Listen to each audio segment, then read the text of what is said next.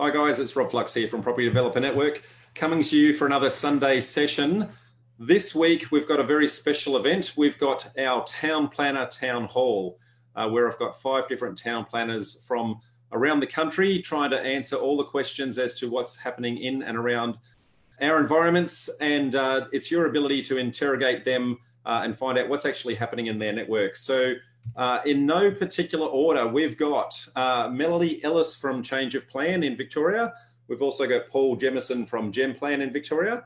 In Queensland, we've got Vu Nguyen and Craig Christie, who is fashionably late at this moment in time, but I'm sure will join us any moment as we go. And from New South Wales, we've got Adam Piper from Piper Planning. So with that said, I am going to welcome everybody. So folks, say hello to our audience.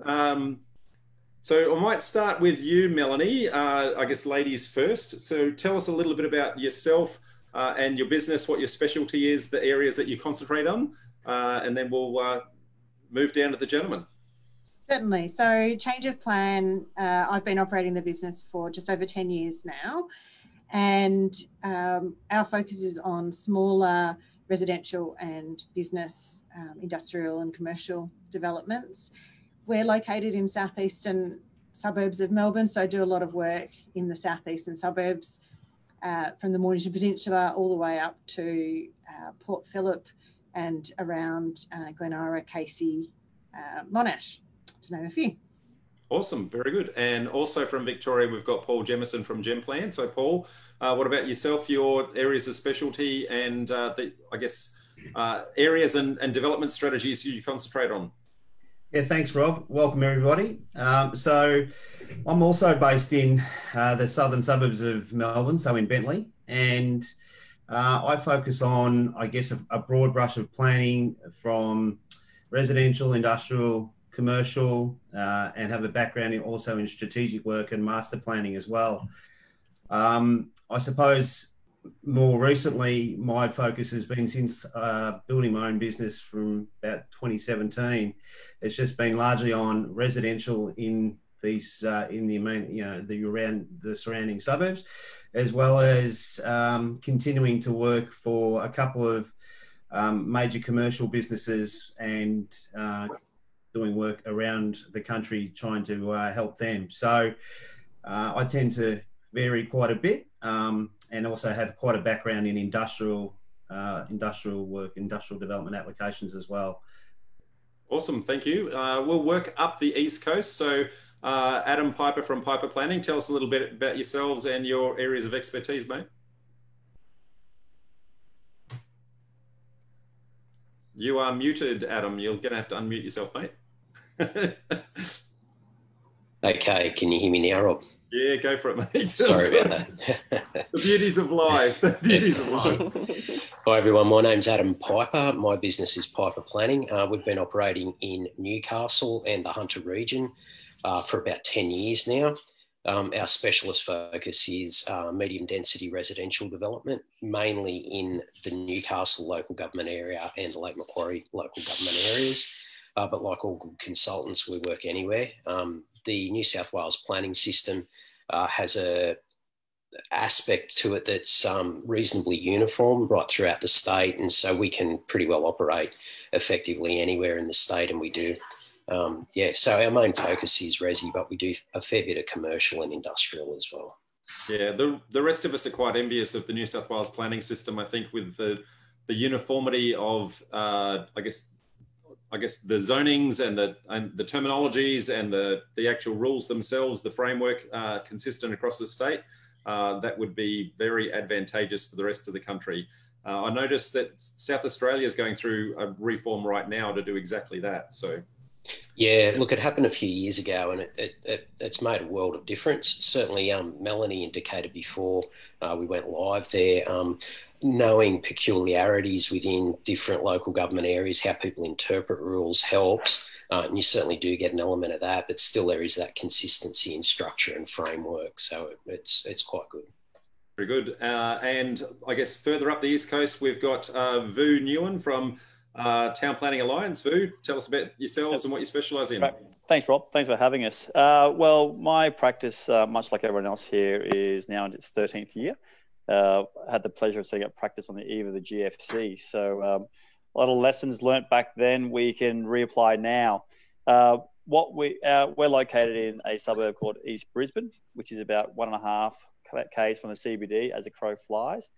Our work is very diverse. I explained to someone most recently, in the last 12 months, our smallest project was an application to take a door out of a heritage house to replace it with bifolds. And our largest application was a 600 lot land subdivision, and we do everything else in between. And that's probably more reflective of our client group. But we find that the processes generally are the same, regardless of the size and scale of it. So, yep, we, much like Adam said, have car, will travel.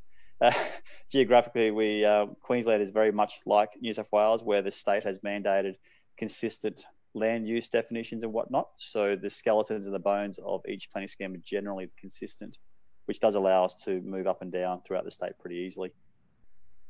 Very good. And last but not least, the fashionably late Craig Christie from ASI Planning. Craig, could see you're a little bit technically challenged, mate, but welcome for finally making it. Tell us a bit about ASI Planning, mate. You are muted, my friend.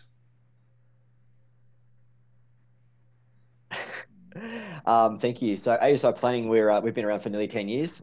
We primarily work with smaller scale and first-time property developers, with most of our work being Brisbane and Southeast Queensland.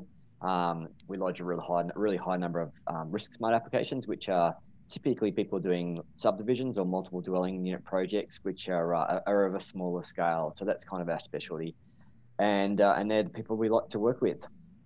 Very good. Okay, well, thank you all for telling us about yourselves.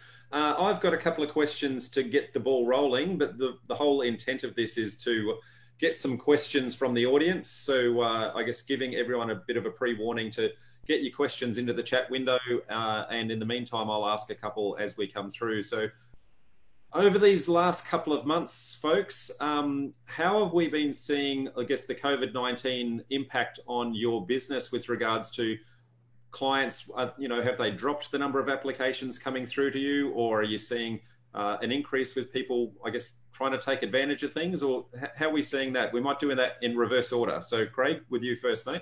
Yeah, so first of all, you could hear a pin drop for 2 weeks. I'm like, well, we're stuffed. We're not getting any phone calls. Nothing's going on. I think everyone was fairly shell-shocked. And to my surprise, things picked up. Literally, 2 weeks after the worst, when everything got shut down. And our last 4 or 5 weeks are they have been bigger than the 4 or 5 weeks prior to that. An example would be on Friday, a phone call from a client who said, I was doing some research about doing a subdivision about 2 years ago. But now that I know there's a $25,000 grant, I want to try and rush the subdivision through as quickly as possible. So we're getting people who are optimistic about the marketplace. And there's a lot of positivity, which it still surprises me a little bit, but people are very positive about the prospects of getting involved and doing developing. So yeah, we've been busy. Very good. We'll see if that's consistent across the country. So Vu, you next, mate. Yeah, I guess the pattern we saw is not much different to Craig. That first 2 weeks was a bit uncertain, dare I say. But what I've noticed is that our clients, who are generally full-time career developers, are a very resilient mob. They can't just leave the sector and go become a barista. So they've had to spend the last few weeks, I think the new term these days is pivoting their business, dare I say. So what we've seen is a lot of guys, or a lot of developer clients now are heading in a different direction. They're looking for products that have an emphasis on speed to the marketplace rather than yield. So we're getting asked questions. We're not just getting asked the usual question of, can you get this approved? We're getting 2 questions now, which is, can you get this approved? And can you get it approved in 2 months? As opposed to, can you get it approved? So the question of speed is equally important as the question of yield. And we're watching our developer clients change their processes to head towards that process now. Very good. And Adam, yourself, what are you seeing in New South Wales, mate? Yeah, look, very similar to the 2 other examples there. It was very quiet for a couple of weeks. Luckily, we had a pretty reasonable pipeline of work. It's been really sporadic of late. Either the phone will ring all day flat out, or we won't hear much at all, which is, it's hard to get a handle on. But my read on it, I think people are sensing opportunities and getting organised. So we're doing more feasibility reviews than what we would normally do, assisting people with their due diligence. So that correlates to me to them thinking that there's going to be good buyers out there. So it hasn't stopped. People that are positive and enthusiastic are getting all their ducks lined up, ready to go. So look, I think we'll grind along and we'll get through it, but it's not outrageously flat out and it's not dead. But yeah, there's a sense that people are out there looking around. Very good. And Paul, yourself over in Victoria? Yep. Thanks, Rob. I guess the first thing I felt personally is that a couple of key commercial clients pretty much put a freeze on capital works, which has endured. So that's been, I suppose, the bad news for my own business, in the sense that they're still waiting for greater confidence to be able to keep going with capital projects and capital spending. So I'm hoping that will actually start to re-emerge, and there is some sign of that. From a residential perspective, it's been really quite positive. So immediately after COVID, there was very strong fear that it was going to stop, but it didn't. And in fact, if the residential for me has sustained, inquiries have increased, and even the whole process of getting work through that process, that period, has actually been pretty reasonable. So I think the promising thing for me is that we're continuing to see quite a lot of interest in the area from as I said, Brighton through to the peninsula. I think people are taking advantage of the quieter times that council they thought they'd have, but to get through the permit process. And we can talk about that, I guess, in a minute, just about how the councils are going. But it's reflected on the fact that, like a couple of the other guys there, there has been a lot of ongoing interest, and I think people are still seeing it as a time to reset and also reflect on opportunities that they haven't done in the past. So that's been promising, and we've certainly encouraged that as well. It's a good time to get permits, and I think that's really true. Very good. And last but not least, Melanie. Sure. Okay. Thanks, Rob. I guess my experiences are probably similar to everyone else's. It certainly did go pretty quiet in terms of new inquiries initially, but because of planning and the nature of it being for months, we were still busy doing work. And so it was a good opportunity to really get, to focus on that. But since that really quiet period, I noticed that in particular, there was a lot more, there was less inquiries, but they were of a lot more robust and worthwhile nature. So less fluff, I guess you could say. Like some of the other guys, I think that, people are seeing it as an opportunity to just, to be ready when things are, back in operation. I've even got a client who's doing gyms, and so he's, seeing it, he's still proceeding. He's seeing, the other side of Victoria's restrictions, and it's just an opportunity to keep pursuing the planning applications while we wait for everything to be reopened. Yeah, very good. So that's from the client side. What about what are we seeing the impacts from council, with many councils working from home and that sort of thing? Are we seeing the approval timelines drag out at all, or have we largely found councils are keeping up with the applications coming through, seeing as how everything's slowed down? In no particular order, I'll pick on Paul and then Adam. Yeah, thanks. Look, because I alluded to that earlier, I gave this some thought over the last couple of days. Basically, I think I've seen an overall improved service culture from the councils, and I think there's a fundamental reason for that. The planners aren't dealing with as many counter inquiries and phone calls anymore. They're mostly working from home. The ones that I've been dealing with, they're all been working from home. And so for me, I've actually seen, I think, a more positive feel and response from local government planners. I've spoken to some personally that you'd never usually get much of a conversation out of, and then actually they've been going for quite some time and talking about how they're managing their kids and their work and everything else. And it's actually been a really good relationship building time for me. Some of the clients or councils that we typically deal with are suddenly so much under pressure. It's actually been refreshing for them to actually be sitting in their office or at home and just reflecting a bit more. So I think it's actually been quite positive, the response I've seen from councils, and I think that they're doing pretty good. Yep. Adam? Yeah, I'd agree. 100%. We're noticing better timeframes, improved communication. Like Paul mentioned, I think people might be less stressed. They're more human to deal with. They're happy to talk and facilitate outcomes. I think I know Lake Macquarie, that we do a lot of work with.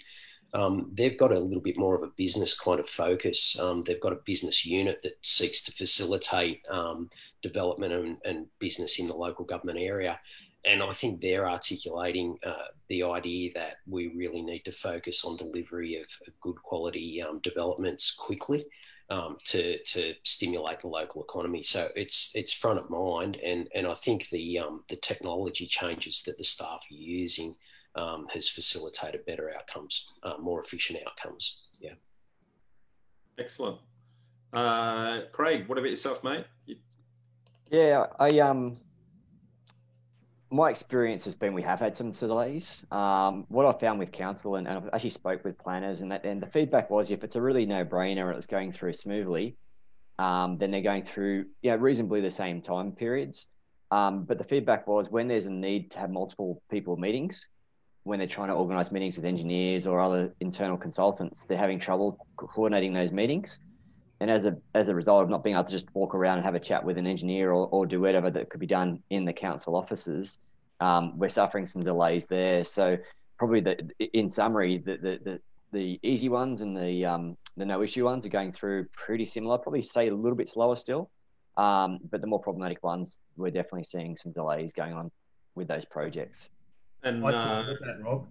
Sorry, I missed that. Sorry, I'd totally support the internal referral delays. That's been probably the one area where there's just a little bit of delay occurring between the internal specialists. Yeah, which is quite and understandable completely. But from my world, somehow I'm jamming more into a day because there's no travel time to coffee shops, and there's no travel time to. It's get off one meeting and 2 seconds later you're into another one. So. I can see both pros and cons in that approach, but Melanie, you seeing similar at your end, or? To be honest, for me, it's been fluctuating a bit. So sometimes some of the councils, things are getting done faster, much faster than normally, like, put an application in and we were in for advertising a week later, that kind of thing, which in Melbourne is unusual for a unit development. But then on the other side of it, some things are still dragging along. I've got one council who was saying that the advertising process, they're struggling a bit with that because they're all working from home. And so the advertising is being done in batches. So it was taking, a couple of extra weeks to process the advertising and have that ready. So, seeing little delays like that, but overall, I feel like things are probably tracking along about the same in terms of timeframes. Definitely agree that if there's a need for communication with other departments or waiting on referrals, that certainly is dragging things down.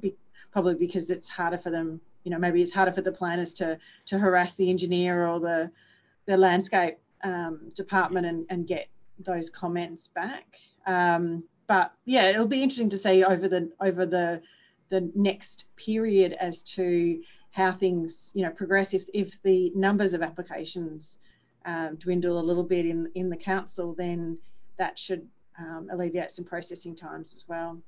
Yep, and I think the only person we've not heard from this round is Vu. So Yeah, sure. Thanks, Rob. I don't disagree at all with the comments we've just heard just now. For me personally, what I've found is that having meetings via Skype, Zoom, Teams is nowhere near as effective with council as you are in person. In what we do, there's a lot to be said to be able to actually point at a drawing, scribble up a solution, as opposed to trying to verbalize it without being able to draw it on the spot, if that makes sense.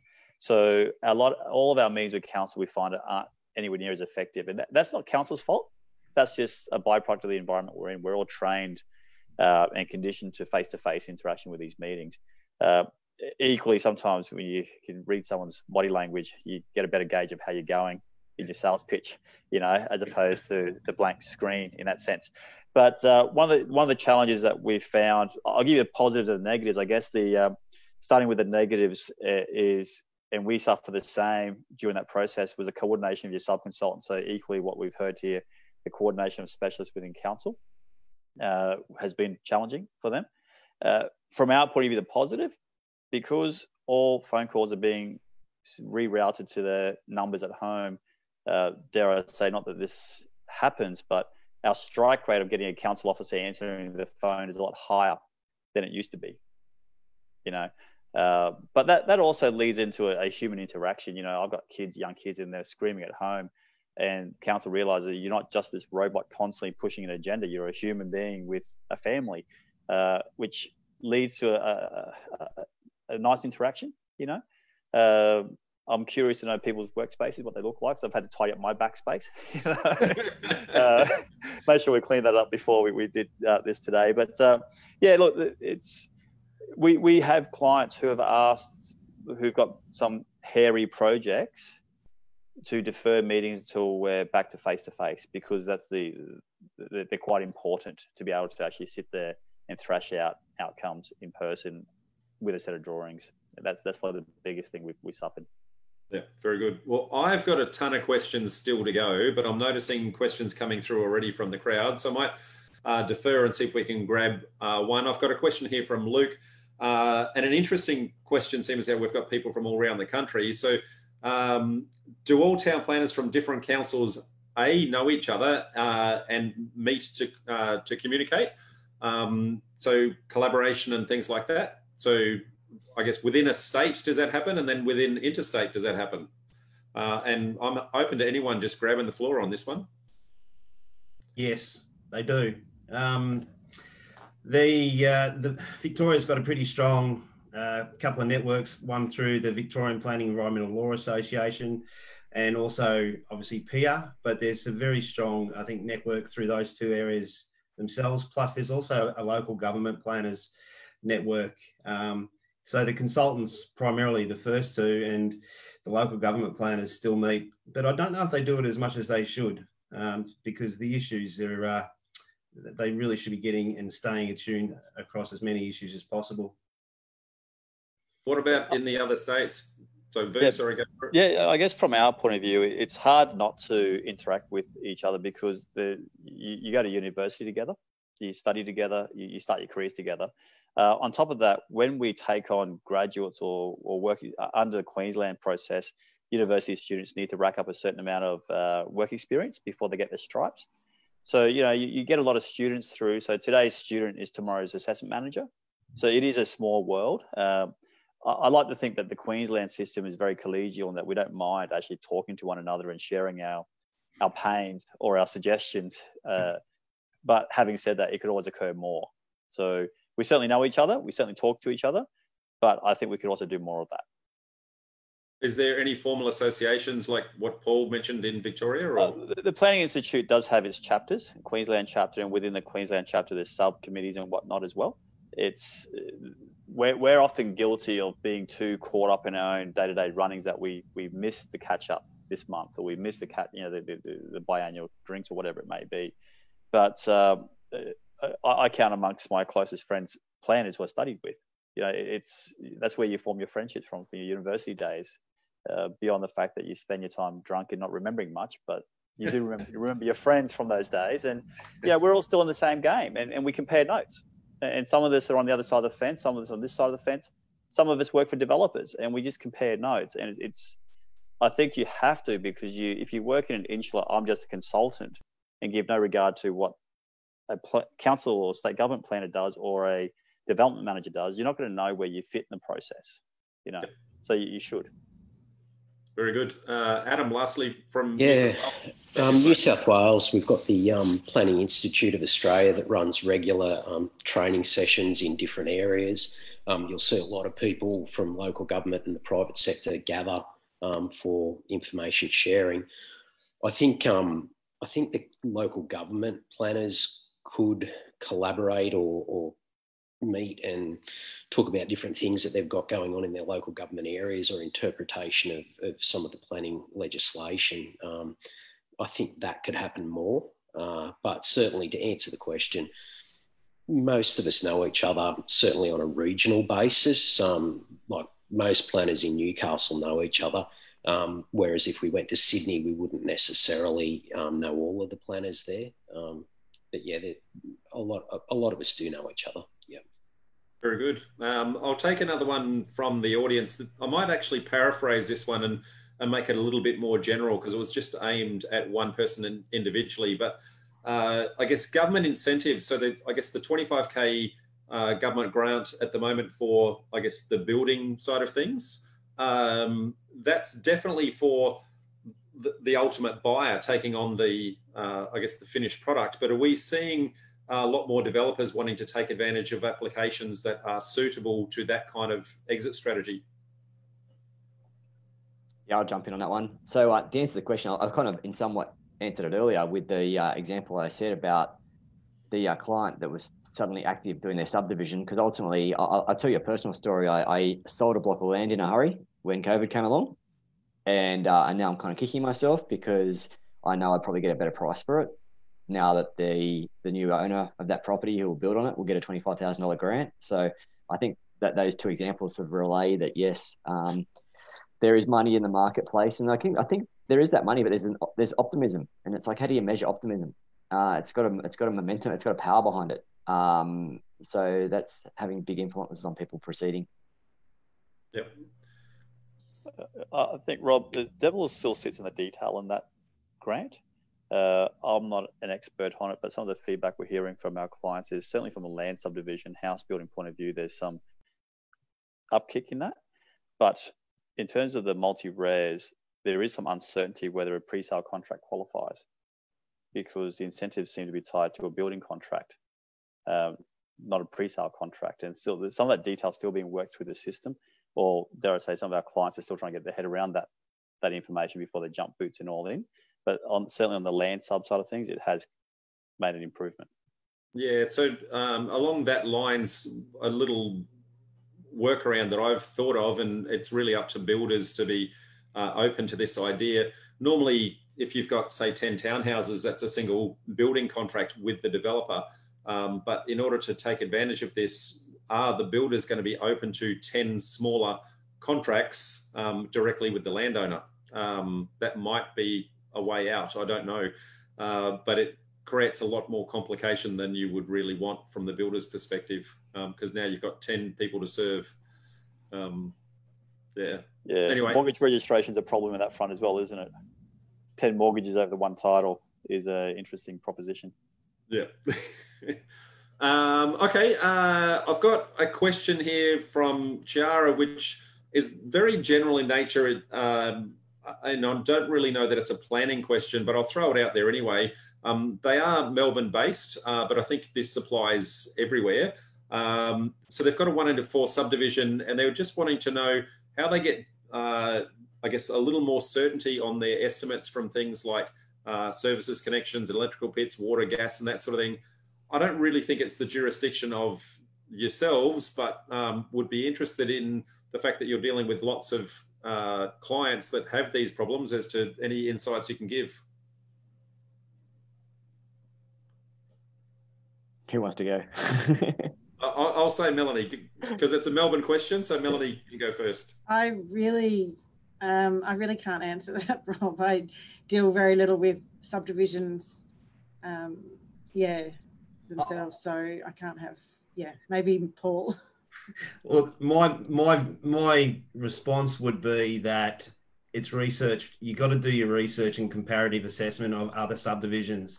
There's really so many, I guess, being done that I would think that if you can find others who have done similar types of projects in similar areas, you'll get those answers pretty quickly. But you do need to be mindful of comparing apples with apples. So if you've got this subdivisions in a particular area, go and see if you can research from someone else who's just been through it. The councils would also, I think, be a pretty good resource. I mean, all you can really do is you can ask to speak to a subdivisions officer and they can try and give you some guidance. Also, potentially probably some civil engineers as well in terms of services connection. But you've just got to research it. And yeah, it is a step removed past the planning process typically. But this is something I could touch on, is that planners are getting asked more and more wider questions like this, Rob. I'm getting more stuff at the front end and also trying to get it to take it further into the building process, like report and consent. So it is an interesting question, but the answer I would give is research. Yeah, absolutely. I concur with that completely. So, and a couple of comments under the covers, I guess, confirming exactly that as well. So can I add, Rob? Can I just contribute? Yeah. So I'm a big believer in mentorship. So I'm a really firm believer that surrounding yourself with people who are doing these projects on a regular basis. I technically speaking, as a town planner, I don't specifically mentor my clients, but I tell them, if you've got a rough idea what you think this is going to cost, or if you've got some feasibility, I'll kind of look at it out, and I won't, I'm technically not going to tell you whether you're right or wrong, but I might say, hey, you need to have a close look at some of these numbers. I'll try to hook them into the people who do know the answers to those. But to me, the real value is taking it to someone like yourself, Rob, who's got a lot of experience, who's seen so many of these, and just flashing it and saying, hey, check this out. That to me is where the real value is having those network of people around you that really de-risk the project. Yeah, thank you, mate. And I guess that's one of the reasons that we have this community and this network is so that we can all be support group for each other. I absolutely do one-on-one mentoring, but I guess the network in and of itself is a support group. So, and I'd say bring it to things like our meetups and into our masterminding processes and ask in there. Rob, I guess my opinion might differ a bit to the people in the room here. My apologies, guys, but we should know what the soft cost is from start to finish, because your government fees don't change, your consultant fees don't vary much, your infrastructure charges don't change. So when you're doing a land subdivision, your soft costs, we should be able to give a pretty reasonable figure. The variables that cannot be pinned without some further assessment would be, if you use a subdivision, for instance, would be what lies beneath the ground, where your sewer pipe is, how deep is it, where your upgrades are, how far you're going to bring it in. And that's where, coupled with a civil engineer, we find generally, if we can sit in a room with a civil engineer with the ability to identify the civil cost, overlay that with the soft costs, which we have a pretty good grasp of, you should land at a pretty reasonable accuracy for a subdivision, that is. That's certainly my opinion, and I know it differs to what we've heard here, but that's the way we see it. And I would add to that, for I guess those doing multi-res, that your architect and builder would certainly be able to add. Most of the time, your architect will be able to give you some high-level estimates of the construction just in what they've designed, even if you've not gone out to a specific builder yet. But try and engage with the relevant consultants very early in the process. The subterranean risks are the biggest ones to get across. The nature of the soil and any particular rock, that's going to affect your costs most. So you've got to, like we said, you've got to really understand also some of those excess, fringe risks that you just got to be. I've always been a big believer in the fact that a town planner should be able to tell you what you can do from the ground up, and a civil engineer should be able to tell you what you need to do from the ground down. And between the two parties, they should be able to set you on the right track. Yeah. Very good.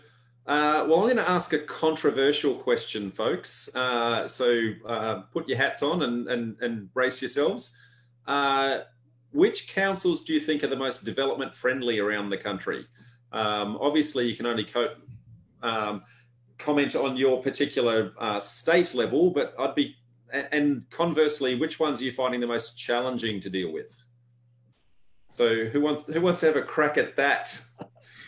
I'll go first. Oh, he's going to go first. Yep. Yeah. You're welcome to. Yeah, thanks. Two spring to mind, mainly because we mostly work with them, but Newcastle's statutory provisions are fairly development friendly. They're quite liberal. But in terms of organisational structure and culture, I'd have to say Lake Macquarie Council. They're very progressive. They've got really good systems. You guys mentioned before about difficulty with Zoom calls and having communication between professionals. Their systems there seem to operate really effectively, and if anything, it's been better through COVID than what it normally is. So, statutory-wise, I think Newcastle. Culture-wise, I think Lake Macquarie. Well, they're your best, Adam. Who's your worst, mate? Oh, name and shame. Look, there's a couple of inner Sydney councils on the North Shore that are pretty horrendous to work with. Yeah. Okay, well, that's politically correct way of not naming, but I'll accept that. Okay. What about Victoria? Where are we seeing that sitting, folks? You go, Melanie. Oh, I go? Okay. To a large extent, to be honest, it is very much, each council has areas where it prefers development and areas where it doesn't. So depends, so I guess the first thing is if you're working with them in terms of what their preferences are, then that always makes things a lot easier. Certainly some of the inner city councils can be horrifically slow. And, if there's ones that have a lot of heritage or, just conservatism, that can make things, difficult. I'm thinking at the moment, Yarra Council still seems to be the only council who are still requiring us to mail applications, not have an online portal, which is frustrating in the extreme. Also, I guess in terms of difficult councils from a development perspective would be Mornington. They have kind of gone out on a rogue sort of, they're not really metropolitan Melbourne, but they've, put in some fairly stringent controls of their own that aren't in the planning scheme. And so they're refusing a lot of applications. So I wouldn't really call them development friendly at the moment.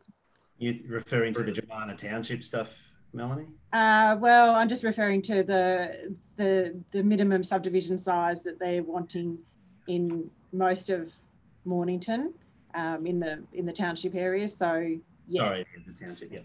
Mm-hmm. Yep. And Rob, sorry, can I make a comment? Go for it. In regards to this, best and worst is, to me, look, I've got a national client which is commercial, and I recently had an excellent and outstanding experience with Bunbury Council in WA.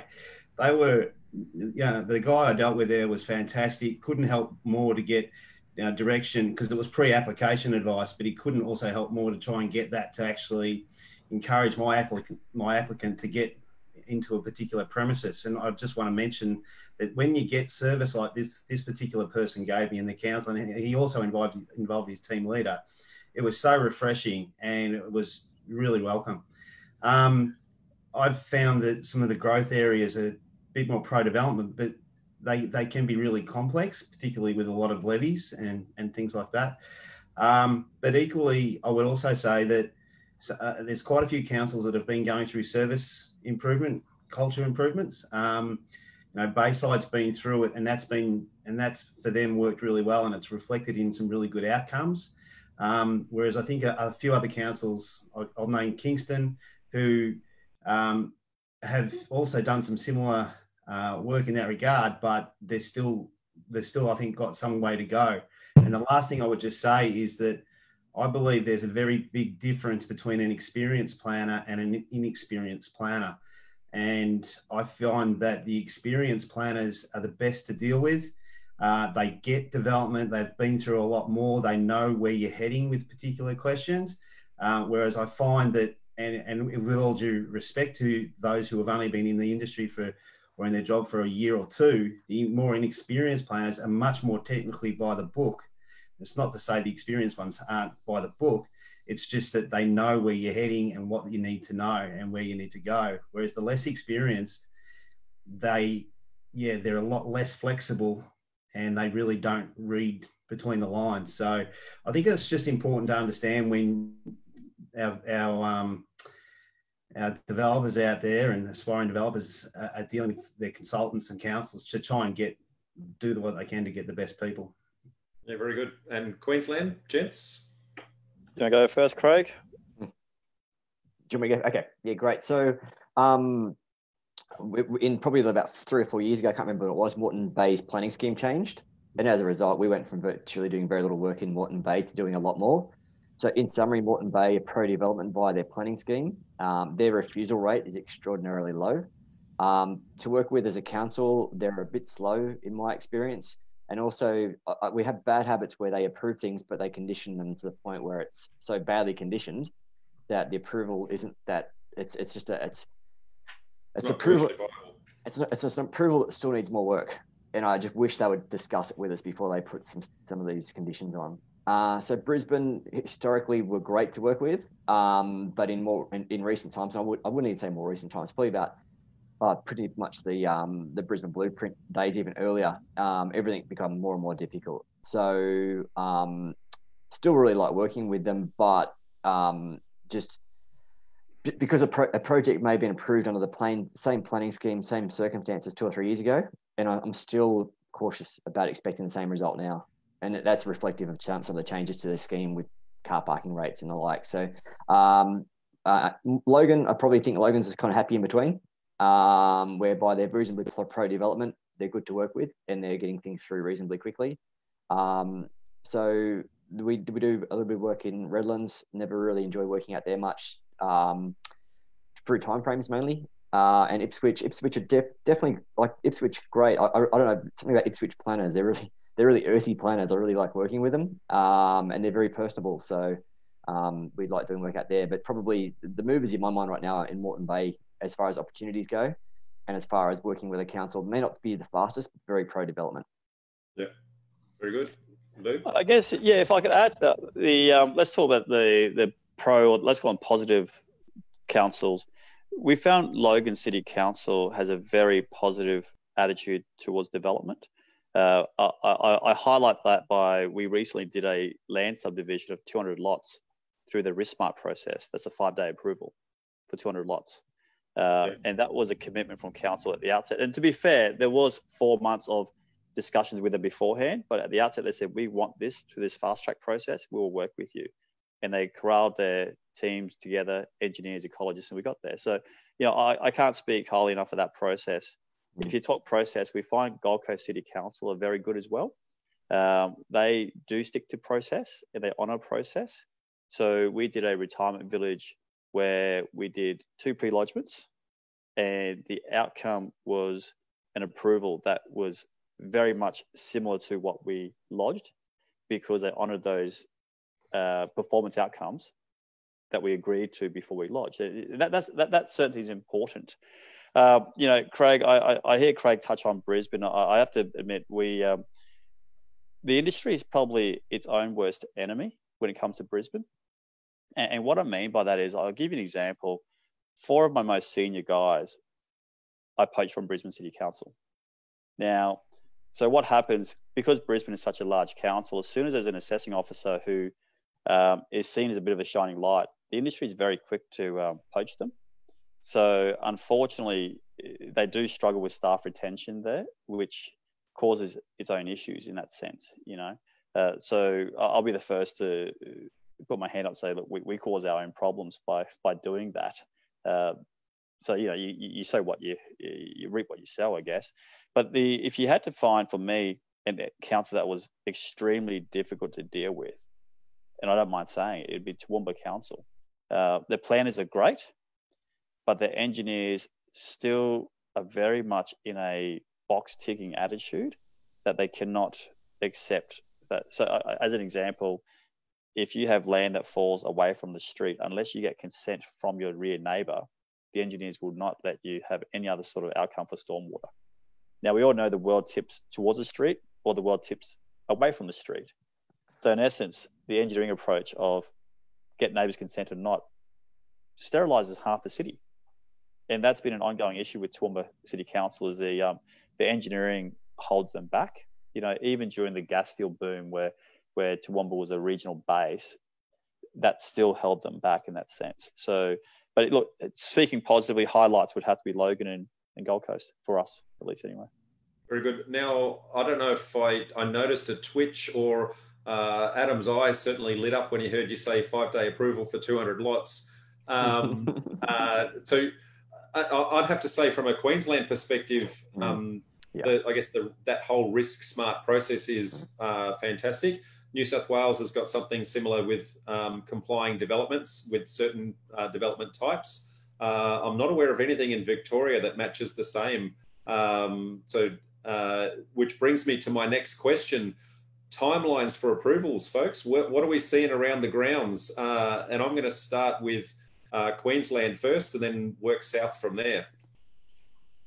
Craig, you want to kick off? Yeah, cool.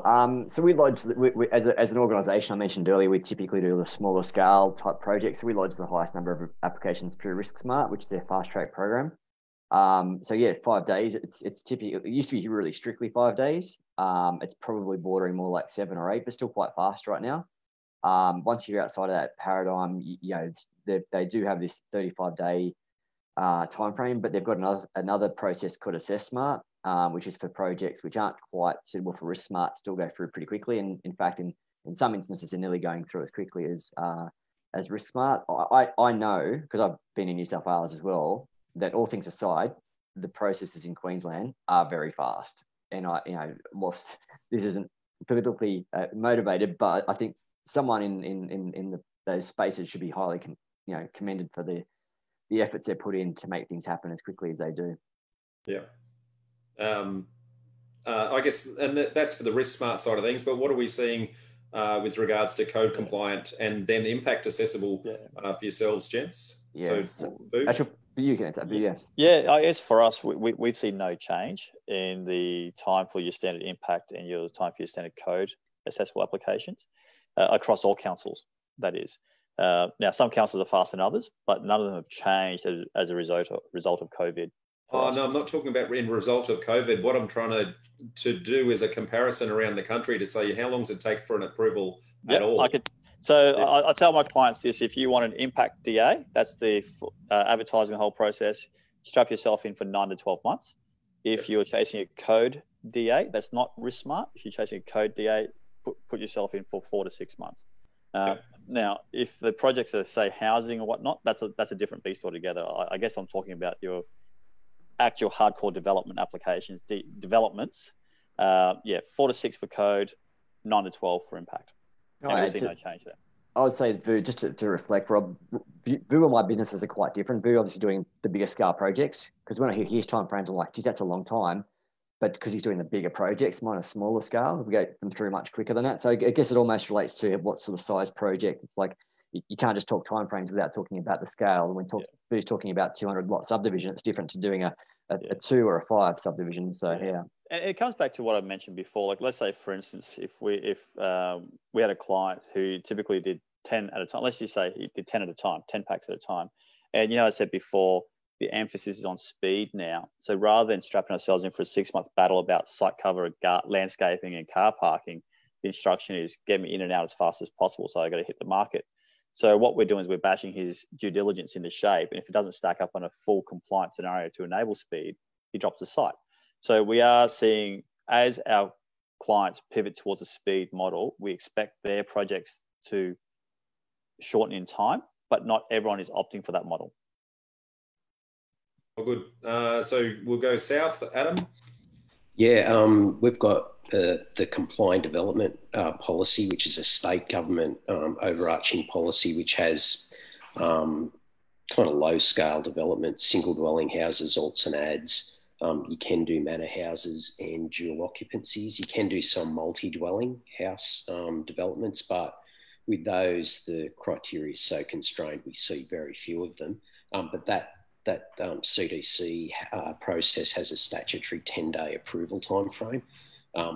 There's probably, what that does is push the preparation of the application to a higher degree before it's actually lodged, so that there's some certainty around dealing with the application. But it's a tick-the-box exercise. So if you have any aspect of the development can't comply, as we were saying with one of their criteria, you end up in a DA. A DA for, say, a moderately contentious house would be in around the 3-month kind of bracket. We've got a multi-res tower in Toronto that's been in for 12 months. So if you're dealing with, like, say, 40 unit kind of developments, you're in for 12 months. So that kind of range, really. Single dwellings can go anywhere from 2 weeks to 3 months, and then ranging up to 12 months. We don't see much go beyond that. Yeah. And then I guess lastly, strap yourselves in, folks, for timelines in Victoria, because my knowledge of Victoria is, I guess, snail's pace. Who wants to go there? Oh, I beg to differ. No, it depends. Again, it depends on who you're dealing with. Look, Melanie and I deal with we're both in Southeast, but I deal a lot with Glenora, Bayside, Kingston and Mornington. And I think, Melanie, you were saying before, a lot more of the fringe, Casey, Cardinia, plus Knox, etc. Look, we have a statutory timeframe for, planning permit applications, which is 60 days. And councils basically assess themselves on their performance against that. In terms of the 4 councils, like Glenora, Bayside, Kingston and Monash, I can tell that within that 60 days, Bayside are saying that they're getting them done on average in 41 days, Glenora in 66, Monash in 74 days, and Kingston in 90. So Bayside and Glenora are around, well, Bayside's well under and Glenora's just above. Kingston's sort of blowing out a bit at the moment.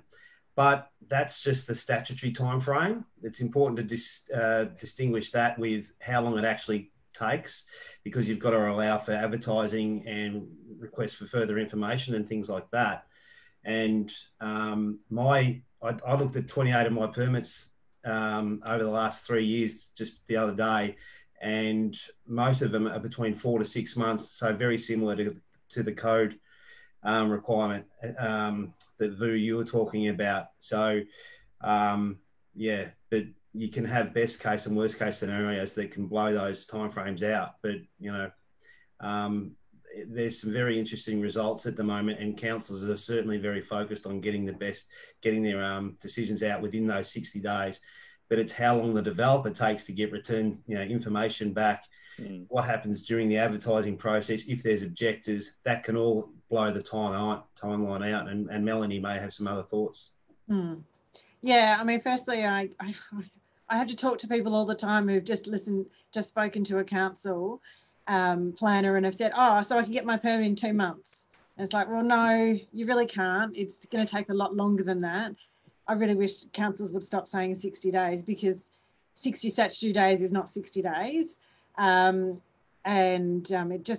It just confuses everybody. But I do agree that there is a wide variability. Unfortunately, we don't have the nicer, I guess, fast track processing that you guys were talking about. So all of our applications at the moment are just going, through at that sort of longer time period. The other issue with, I was going to say, Paul, with assess, I mean, it's very interesting to look at the statistics, but that is generally that's taken of the whole spectrum of their processing of all their applications. And so the only issue with that is that obviously it depends on how many, simpler applications are going to go through quickly. And then longer applications are going to take longer. And so that can skew the statistics as well. I find that planning applications, I guess, your best case scenario for simpler things are going to be around 3 months if it needs to be advertised. simply because you lose about a month with the advertising, you know, and sort of processing of all of that. So actually my all-time best was Glen Ira Council. It was just under 2.5, it was just under 3 months. And that included a 28 day, or was that time 21 day notice period because it was an objector. So, you know, you can have, good ones like that. And then you can have other things that can drag on for more than 12 months in worst case scenarios. So there is certainly some variability. Can I say, Rob, we've got to watch out also that there's, you know, this 60 days that Melanie referred to, and I mentioned as well, some planners out there say, right, I've got 60 days, you know, so they could probably deal with the application in 30. And I had a situation with a commercial application that could have been dealt with in about 25 to 30 days. She basically sent me an email, and this is out of Whittlesea, saying everything's right to go. I've just got to write the report up, but I've got until, and this was at the end of February, and she says, I've got until mid-April. I've gone like, well, just because you've got the 60 days doesn't mean you have to use the 60 days. And this is, again, you've got to really be careful. And some different planners can take and it depends on their workload. But I really think across planning, it really sounds like the 3 to 6 months for, I guess, a non-complex DA is probably pretty consistent. And you can certainly have improvements, but I wouldn't go in under that 3 months thinking that you're gonna. It's a pretty big call if you think. Sorry, Rob. Can I also add for you guys down south? Don't be seduced by the fast track turnaround system we have up here. Okay. Now, what I mean by that is that if you nominate to go through the fast track process with some of these councils, because not all councils have the fast track process, you're essentially volunteering and opting to comply with everything or most things. So if you have a client who wants extra density, extra site cover, less car parking, or reduced setbacks, more likely than not, you're not going to actually be able to go through the process. You're going to have to suffer some retraction in yield. So you need to decide at the outset, is the saving of time worth the reduction of the product you're going for? And that's a conversation we have pretty heavily with our clients at the very beginning of the process. And pre-COVID, most of our clients opted for the long road because we would get extra site cover, extra density, those sorts of things. But I think we'll find that as it turns around, we'll probably head towards more of the fast track process. But my point to everyone down south is don't be suckered into the fast track, because if you do, which is fine, you just need to do your due diligence based on a very largely compliant project. I'm going to add to that. I'm going to say the reverse. I'm going to say. That's why I love this process. Yeah. Why not? I could sit here and I'd say really push for it, because and Vu kind of said this himself, but I would say really push for it, because if you can get your mechanisms in place where those fully compliant applications can get forced to go through in 5 days, like Paul said, if it's fully compliant and it's going to go through and there's no real issues with it, and they've got an obligation to get it done in 5 days, at least it gives them the choice. And like Vu said, typically we would say to our client, there's 2 ways to do this. Either you can do it fast and compliant, or you can do it slow and get a high yield or high yield outcome. But I think it's good to have that choice. And what I'm hearing in the southern states, they don't actually have that choice, where we do have that choice. So that's why I love it, because I give my clients that choice. Yeah, we do. Sorry, Melanie. Oh, you go. All right. I was just going to say that there is one council, Moreland, who have just put in a planning application amendment to use we call it Vic Smart. It's a fast track process in Melbourne. And so that essentially it's for dual occupancy or 2 dwelling developments, which essentially going to be that. So it's, something that's fully compliant, meets a certain number of criteria that they've set, they'll turn it around within, it's supposed to be 10 working days. So I think it would be good to see more of that, simply for 2 reasons. I agree with you, Craig, about the choice.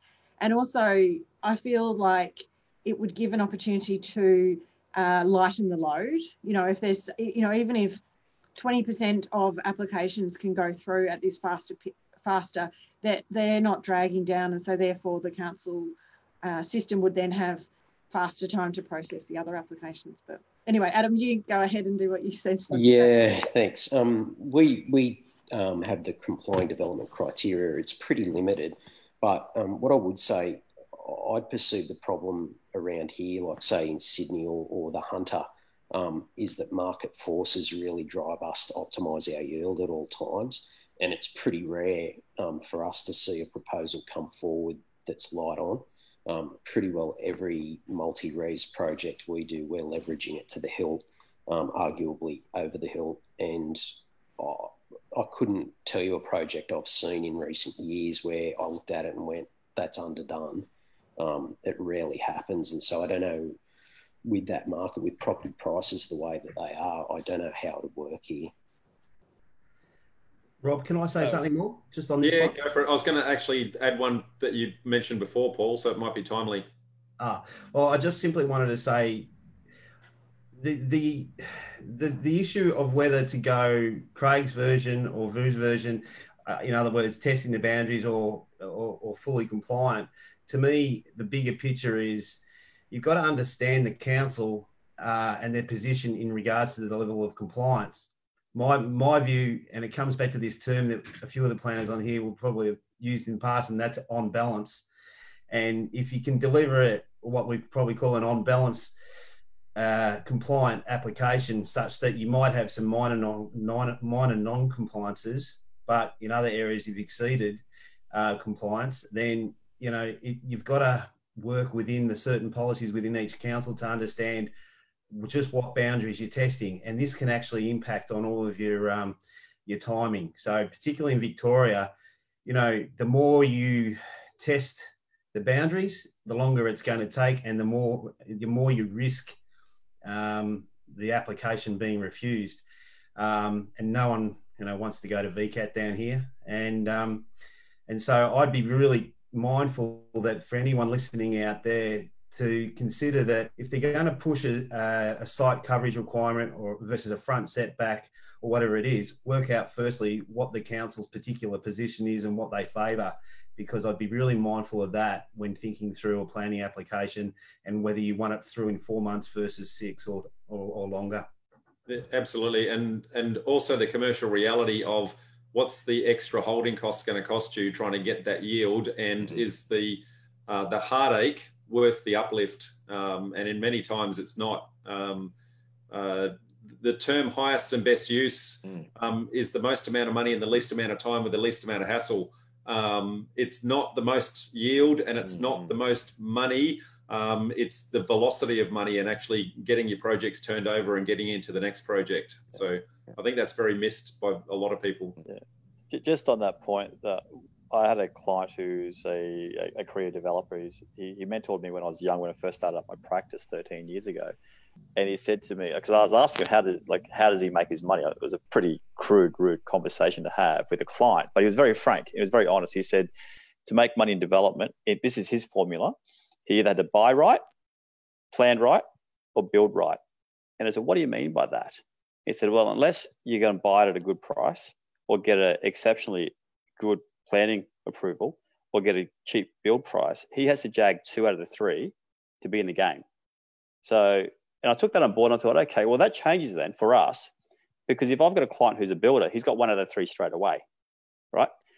If I've got a client who's a good acquisitions guy, he's got 1 of the 3, which leaves me piggy in the middle, right? With a plan right, you got to get an exceptionally good planning approval. So I've just always found that if depending on the type of client, they would go over a different path. So if you say, for instance, you had a builder who got a good acquisition, he can afford to fully comply. But if you had a guy who paid a bit overs for the land acquisition, he or she's got no choice but to go hard on the DA. Yeah, and it's different strokes for different folks. But that's the whole buy right, plan right, build right. It's just stuck to my mind to this day. It seems it certainly worked well for when I've done my own projects, but it just reminded me that every process is different for everyone. Yeah. Paul, mate, you showed us something just before we went on air that for anyone in Victoria is a handy little resource to know. The old knowyourcouncil.vic.gov.au. So I don't know if you want to just do a screen share for like 10 seconds, mate, and just show people what you can get out of it. Can you see that? Not yet. You've got to hit the share screen button. Oh, yeah, down the bottom. Sorry. That's the one. So I just for those out there, I just came across this not too long ago, and Melanie, you really touched on something important before, is we've got to be careful of that 60 days, but this website is essentially a comparative website for councils, and you can put in all sorts of different information. Now, this is just a PowerPoint that I've got here, not the actual website. I won't risk stuffing that up on Facebook and causing all sorts of grief, but I just snipped some of these slides out to give you a feel from a statutory perspective. So that's essentially what the website looks like. Know Your Council, vic.gov.au. This is an indication of the statutory time taken, that, as I was reading before, just to give you a bit of a feel. And this is the statutory time being the 60 days, being as the key benchmark. And as you can see, Bayside and Glen Ira, and then Kingston at 90. This is an indication for you guys out there that, within that 60 days, 70% in Bayside, 70% of applications are being decided within that 60 days. Glen Ira very close on 70.39, and Kingston obviously dropping down a bit. And then this is an interesting one, Rob, just in terms of the cost of planning service per application. Now, exactly what is embedded in that, I'd probably have to... Your screen hasn't moved, Paul, to the next one. Hey? Your screen didn't change to the next one for the costs. Oh, is it not there? But what I was going to say while we're waiting for the screen to change is statutory timeline, and not one of them are getting in the 90% mark, and 70s and below. That's not an overly good statistic. Yeah, it's as I said, Bayside's had some very big improvement. Bayside went from a council being very difficult to deal with to being one of the highest performing councils at the moment, as a matter of interest. Yep. Have you got that cost slide now? Yeah, absolutely. Yeah. So, the average costs of planning service per application. Now, as I said, I'm not going to go into breaking down what that is, but it just goes to show that whilst Bayside is the best, it's probably costing people the most. I mean, and some of the planning fees in Bayside, like planning fees are pretty much set across the board for certain types of development applications across Victoria, which is good. But yeah, it's just sort of showing that, when they're looking at the costs of how much a planners are costing them, etc., you can see that Bayside, being quite an affluent suburb, also has the highest cost per application. But what I think noticed is that, the lower the number of applications a council is getting in, Rob, the more it's costing to do. So the more it's costing the councils. Which was an interesting. So when they've got heaps of applications, they're bringing the cost of servicing them is coming down. But again, as I said, I'd defer to someone just to go to the website, and a lot of it is explained within that. So yeah. Yeah, thank you, mate. Appreciate you sharing that. And it would be fantastic for all of the different jurisdictions to have tools like that, to be able to see how the different councils are tracking, because I think once it's publicly visible, then they've actually got some some visibility and peer pressure from the industry to actually keep to their performances. So once, even though those are showing 70% now, it's a relatively new resource. I'd say watch this space and watch them actually get incrementally get better over that. So I'd love to see that happen in New South Wales and Queensland as well. Now, I will go back to a question from the community. So Keith's asked a question which is Melbourne specific, but I think applies everywhere. So looking to buy a subdivision in Kingston Council, should I talk to the council planner first? I'm a builder, but only starting property development myself right now. So first time developer, builder I guess, trying to uplift. Should they talk to council? In one word answer, yes or no? Yes. Yes. I would have said no. There you go. I can't. It's just more information. Doesn't mean to say it's going to be right, but yes, just hear what they've got to say. Kingston Council has a pre-development or a pre-application advisory process. You fill in a form. So to your subscriber there, you fill in a form. If you can identify the address, what your aspiration with the address is, so what you want to do with it. Now, the wording that you gave me then, Rob, was he wants to buy a subdivision, but I'm not sure if he means wants to build and subdivide to, or something to that effect, or buy a subdivided block. I'm not sure. I'll reread his question. Looking at buying and subdivision. So buy, then subdivide, then build. So okay, so it's buying, buy, build, and subdivision. So this is the sort of thing that, very, as I said, most of us are dealing with this type of a lot of it's now side by side development, particularly in Kingston, Glen Eira, Bayside, and a few other suburbs. But yeah, the pre-development advice. I mean, I can assist as well. Happy to take on board, get the phone call and identify some of the issues. But yeah, I'd get the pre-development advice as well. I'd say mandatory to always talk to your town planner first in every instance. And most of the time, the town planner would then say whether or not they advised for that particular site, whether or not a pre-lodgement meeting with council was advised. Pretty sure you'd all be in unison with that one. Yeah, agree. I guess if I could just add to your comment or your question, Rob, is know your council. Some councils will staff the hotline with the most junior staff, and some councils will staff the hotline with more experienced staff.